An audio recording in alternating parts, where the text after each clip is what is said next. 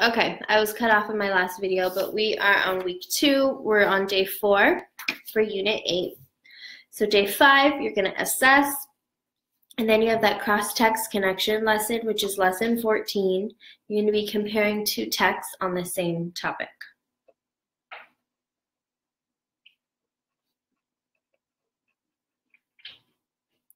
On the same topic.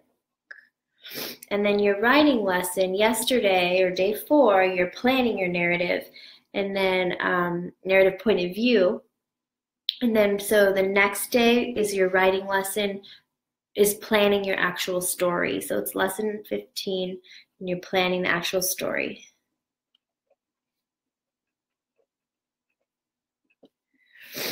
So that is week 2. Okay, and week 3, use blue. We have that nonfiction selection. So it's all nonfiction. It's called the Tropical Rain Belt.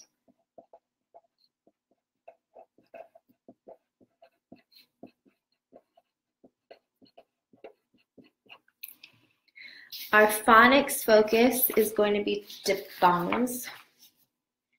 T-I-P-H, phongs. And we've got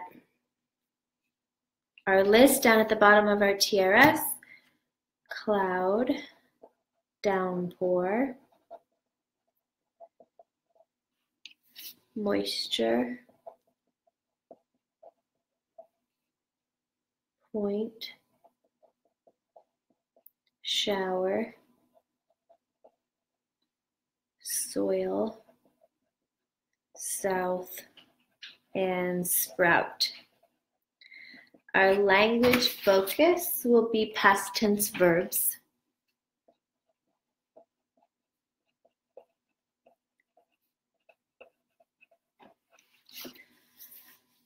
And now your day 1, you're going to do that first read. You're going to introduce the language and the spelling. And then instead of analyzing the prompt, your first writing assignment, now they're starting their drafting. It's going to be lesson 4, beginning their first-hand account.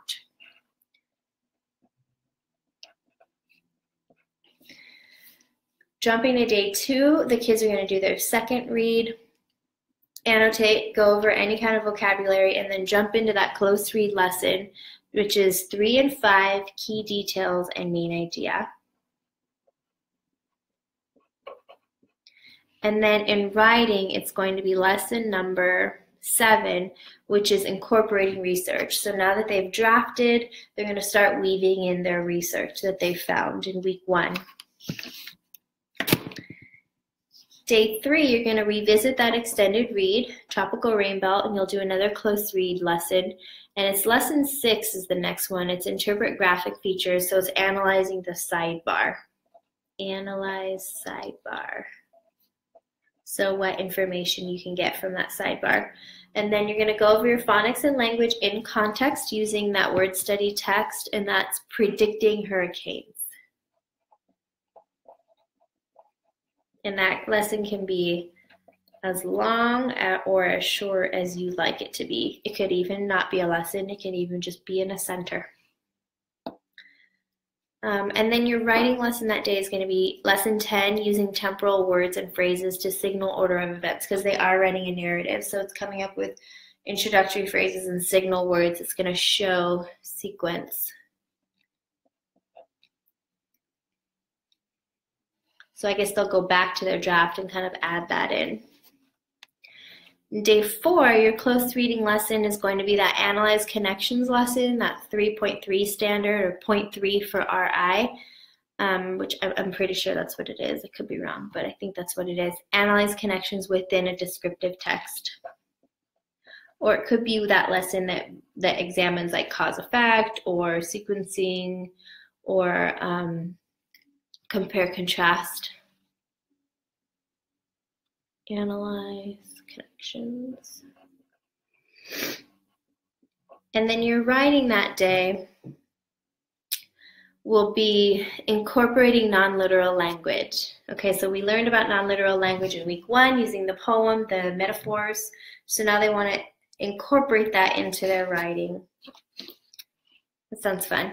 Day 5, after you assess, and the day 5 assessment for week 3 is that really long unit test. I never do it on day 5. There's no time to get to the other stuff if you're doing that.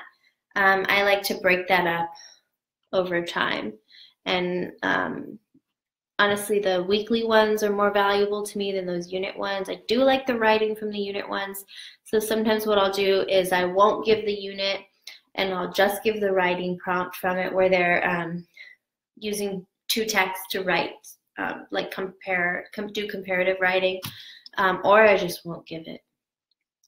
It's up to you. And then your close read cross-text connection lesson is going to be comparing 2 texts on the same topic. So that's the same as the week before.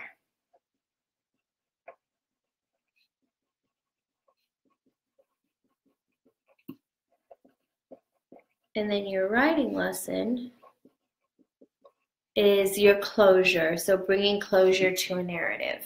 So notice how after all of those writing lessons for all 3 weeks, your research, there's still never like a day where they're publishing.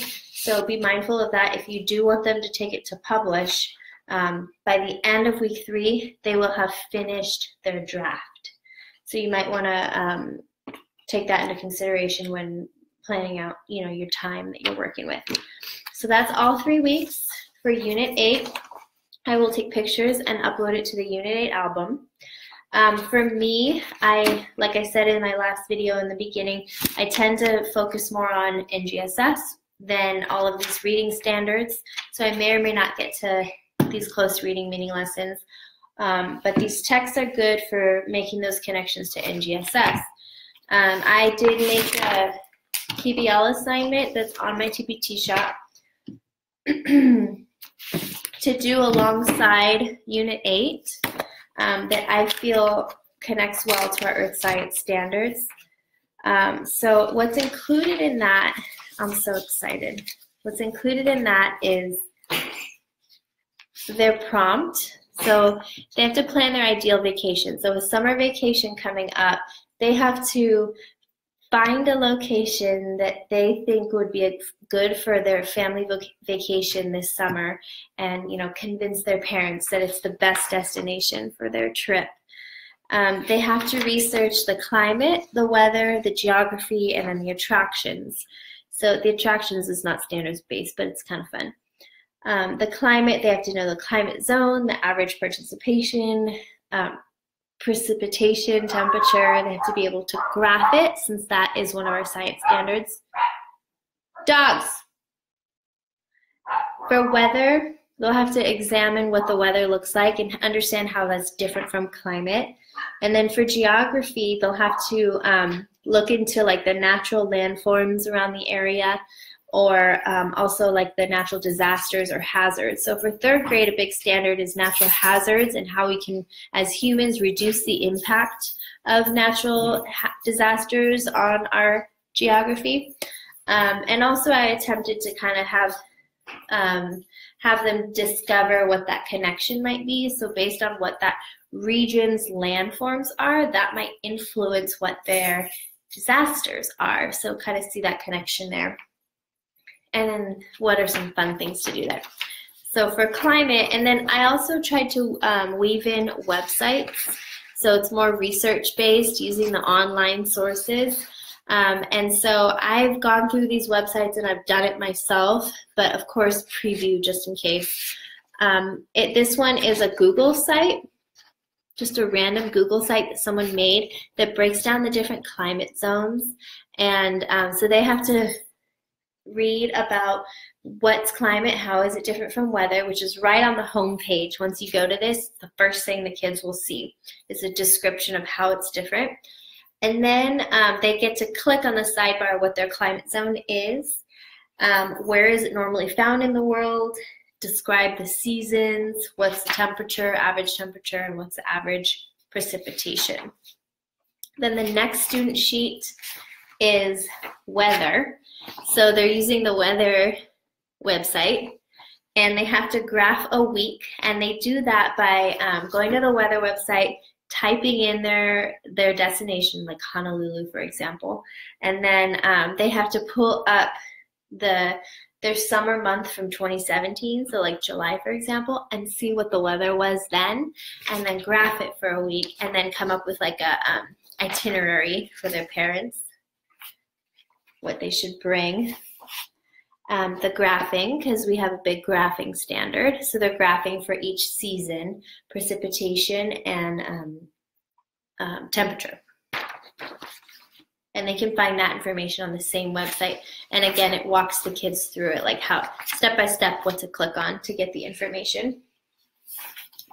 And then the geography, so landforms, their natural disasters, the impact.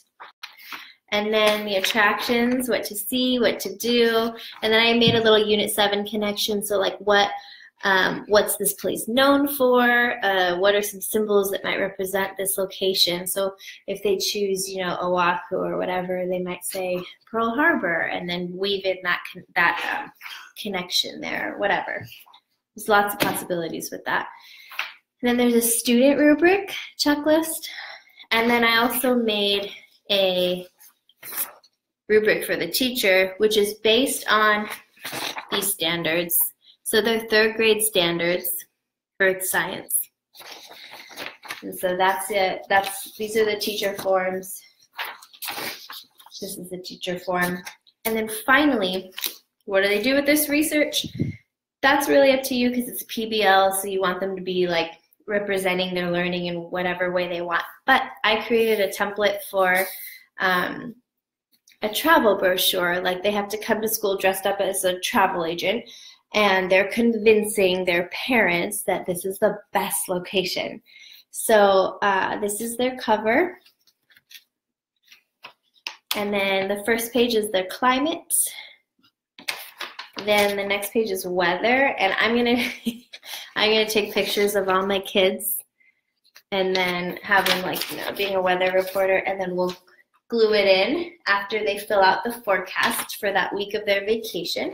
So that's why there's that white space there.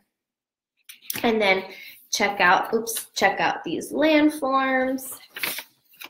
Look out for these natural disasters. And then the attractions, be sure to check out. And it's like a little camera screen. So it shows like what you should go and check out and take pictures of.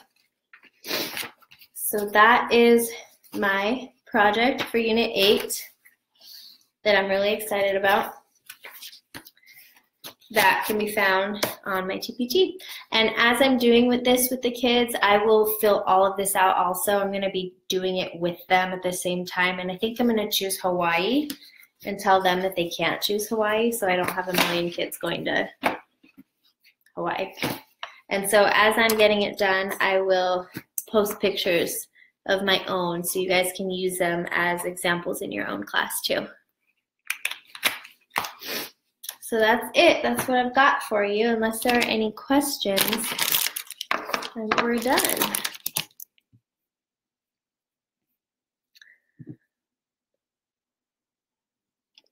And then I'm always available on all my channels. Just send me a message. I'll get back to you as quickly as I can.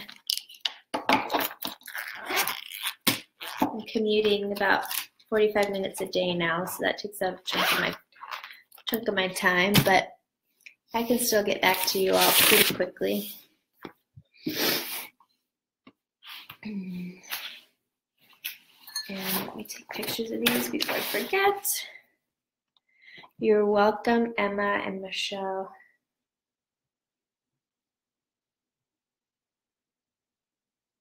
I'm really excited for our upcoming planning days,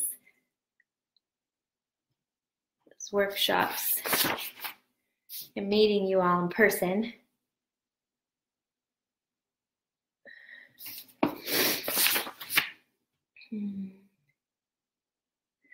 And Leanne, before I forget, here's Brittany's email address.